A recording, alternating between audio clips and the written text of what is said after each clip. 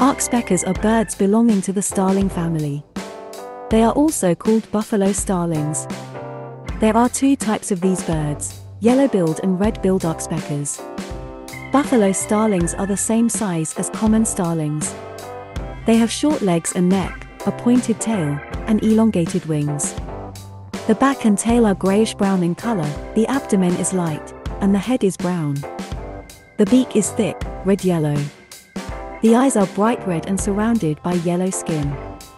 The appearance of males and females is the same. Both species live in southern and central Africa. Habitat is savannas and dry woodlands. They lead a gregarious lifestyle. Birds migrate short distances in groups of 10 to 50.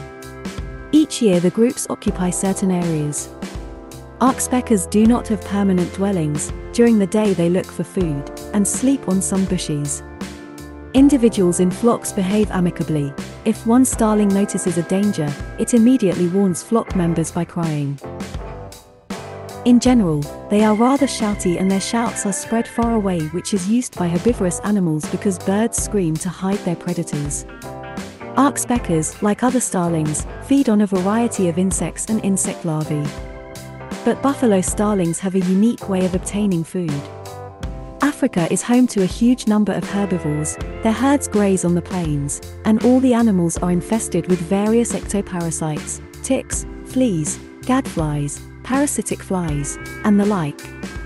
It is these parasites that oxpeckers feed on. They land on the bodies of animals and, holding onto the hair with their paws, move around the body. Oxpeckers feed on various gnats and parasites that affect larger animals.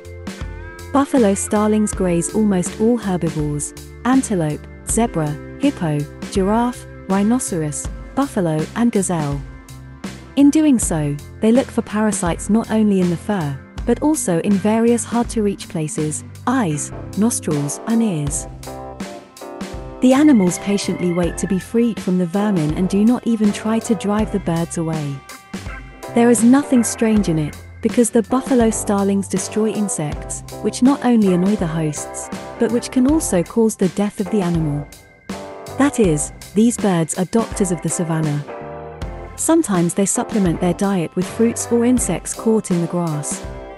These birds nest once a year. The breeding season occurs at different times in different parts of Africa.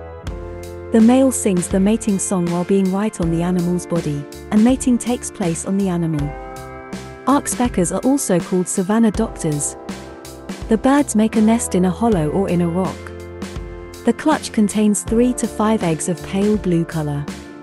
The parents bring the young to the parasitic larvae.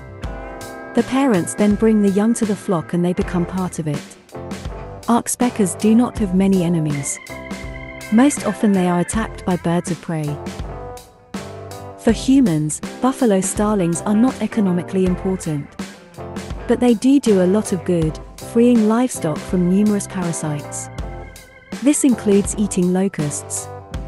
Buffalo starlings nest in hollows, potholes in rocks, and even human buildings, where they build their nest using the wool of herbivores. Africans think that oxpeckers harm animals because they peck wounds on their bodies. Indeed, these birds can aggravate the wound healing process, but they do much more good than harm.